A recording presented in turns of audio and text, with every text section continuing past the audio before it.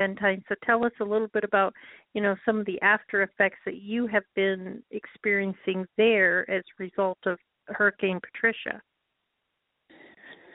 Well, the remnants of Patricia crossed Texas, but most of about 3 inches of rain here.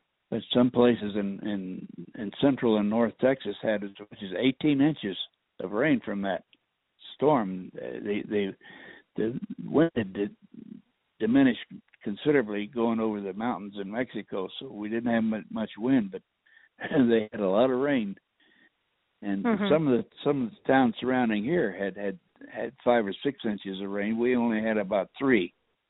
The people who really got hit were farther north. Yes, it definitely has had its effects.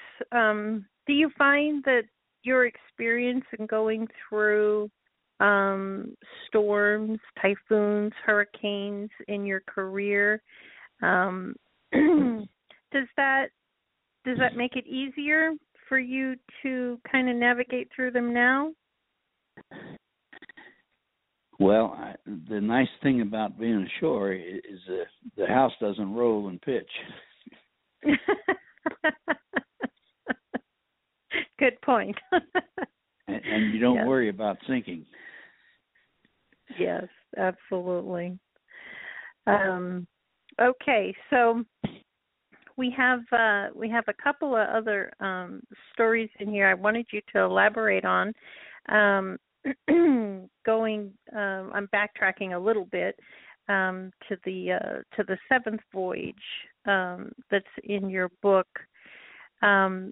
When you were in Honolulu, it was the first time you had been in the island. Can you share with us a little bit about that? Yes, an old boyhood friend of mine and his wife and family lived there. Judson and Leroy Banks, and Judson and I we had been in together as boys, members of the boys' choir in our church in our hometown, and one of the adventures that we had shared as 16-year-olds, we rode the train from our little hometown in Missouri to Washington, D.C., and spent 3 weeks there with his married sister and her husband, and went sightseeing in Washington, D.C., and this is the summer before Pearl Harbor occurred. And we really did a lot of sightseeing. One thing that I didn't mention in my book that I should have, because it was a kind of an earth-shaking event looking back on it, we needed passes to go to the Senate and also the House of Representatives, and one of the senators from Missouri was Harry Truman, and we went to his office to get passes to observe the Senate, and Harry came out and shook hands with us. I shook hands with Harry Truman when I was 16 years old, when he was just a senator, and of course later he was an outstanding president. Wow, but that is. Anyway, Judson lived in Hawaii, and he and his wife liked it very much. They complained a little about the cost of living was higher, I believe, but. So where did you go from Honolulu?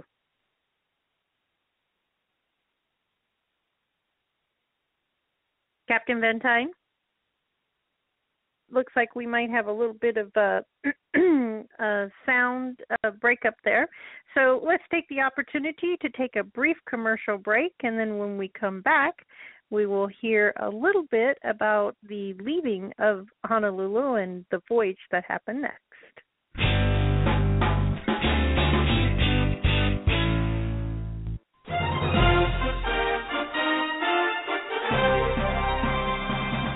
Join us on XRQK Los Angeles and Airtime America on November 17th at 12 noon for the show Panama Canal Expansion, Experts Hoisting Warning Flags. The original canal, built in 1914 and called one of the world's greatest engineering feats, has been undergoing expansion, but the warning signals may need to be louder because danger may be lurking under the construction waves. Captain Vantine Join us is for not this compelling available. show featuring shipmasters, captains, navigational experts, seamen, and environmentalists, all lending their voice and expertise on the expansion. That's November 17, 2015 at 12 noon on XRQK Los Angeles and Airtime America. You can learn more about the show by going to internationalradiotours.org. Click on News Shows.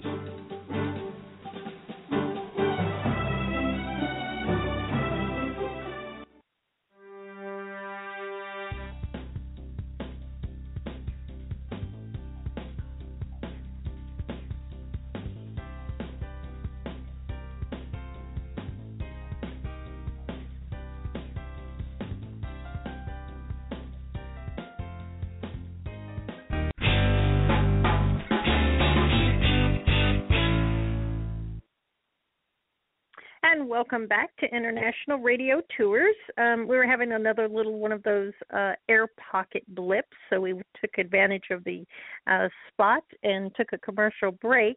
But we now are back online with Captain Vantine, and he was sharing his story with us about his trip to Honolulu and actually shaking the hand of Harry Truman when he was senator. That was a really good story. And definitely it's not in your book. I would have remembered that one. Captain Vantine? Well, we do know that throughout the week since Hurricane Patricia touched down, and there have been many issues and problems. We know that we're coming into the fall season as well. And with the storms, I know in Seattle it's pretty overcast and cloudy and gray, and we've had a few of our own episodes of wind and rain and storms ourselves. So I want to remind everyone that Some Nautical Tales and Captain Wilbur H. Vantine is on International Radio Tour. And you can learn more about his work and his books by going to some-nautical-tales.com. And you can also go to internationalradiotours.org. Some Nautical Tales is quite a fascinating book. One of the things that I like about it is it's not only a book about his voyages in the sea, but you really get to take a look at details of a life that has spent as the world scene has changes. From going from peacetime into wartime, some of the glimpses that he shared with us today when they were overseas, and how one year he was there and then the next year he went back, the entire scene had changed, demeanor of the people had changed, their outlook, their future. All of this is in his book. And it's one of the reasons that we have continually promoted Some Nautical Tales, because the stories from our seniors and our elders are priceless. And it's important that we preserve these stories in history and continue to share them for the children in our future. Because history is important, and Captain Vantine has done such a great job in writing and relating these experiences, and it's always a treasure to have him on the program and share with our listeners all these different things that he learned and he saw and what he could take away from them.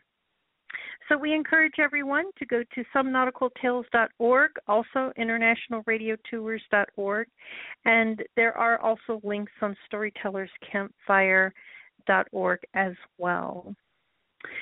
So we will be back again at the campfire next week, and we will be sharing an interesting collection of stories from Kindness of Strangers with Charlie Checkers.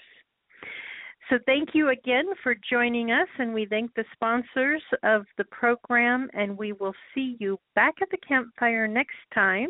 But at the end of the program, stay tuned, and we have a little bit of music for you from Billy Brandt. Stay tuned.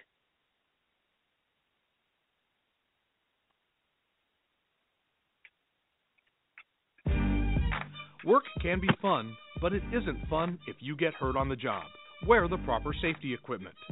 When you're working outside, drink plenty of water, and don't be afraid to ask for help from your coworkers. Remember, your boss is responsible for your safety. Know your limits and your rights. Work hard and be safe. For more information, visit OSHA.gov or call 800-321-OSHA. A message from the U.S. Department of Labor.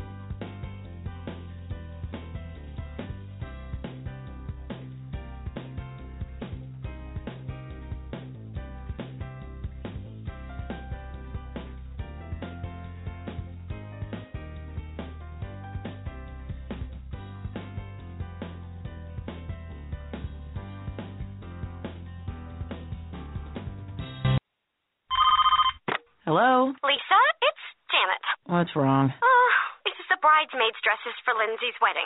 Oh, no. Tell me they're not fuchsia. Oh, they're not fuchsia. Then what?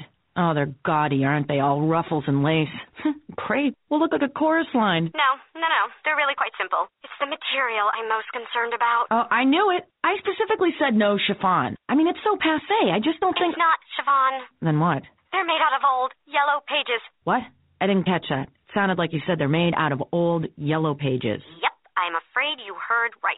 It's got something to do with recycling and good karma on her wedding day. Oh, that's special. I'm not going to know whether a guy's checking me out or just looking for the number of a good mechanic. Funny. Very funny. There's a better way to recycle your outdated Dex phone books. Find out just how easy we've made it in your neighborhood. Call 1-877-2-GET-DEX or log on to DexKnows.com.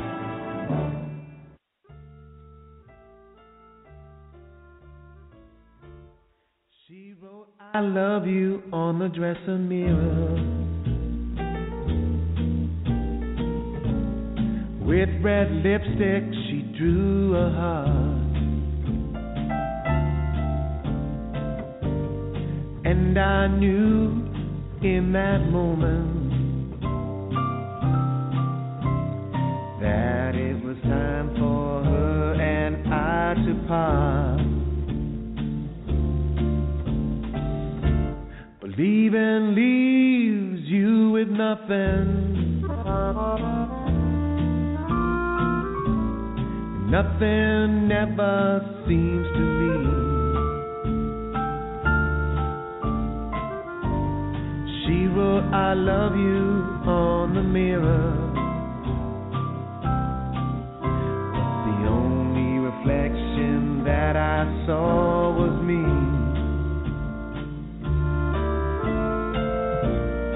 Je me retourne, il n'y a personne. Mon amour est parti. She wrote, I love you on the mirror.